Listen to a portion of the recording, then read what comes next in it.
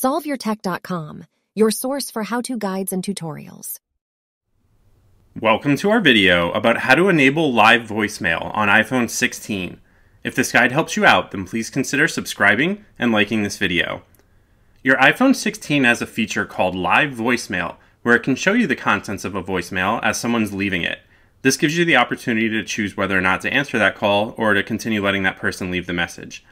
Note that before we get started, that the live voicemail feature is not currently available in every region and every language, and that it may not work properly if you're outside of your carrier's network.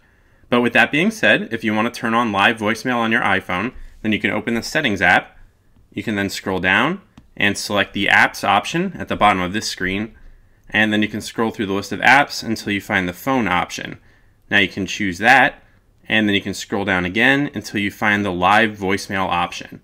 Now you just need to tap on this button, and then you can tap the button to the right of live voicemail to turn it on. As you can see underneath this is going to allow you to view a transcript of an incoming voicemail in real time and answer the call before it ends. Make sure to like this video and subscribe to our channel to see more tech guides like this one. For additional information on this topic and to read the entire article, click the link in the description to visit SolveYourTech.com.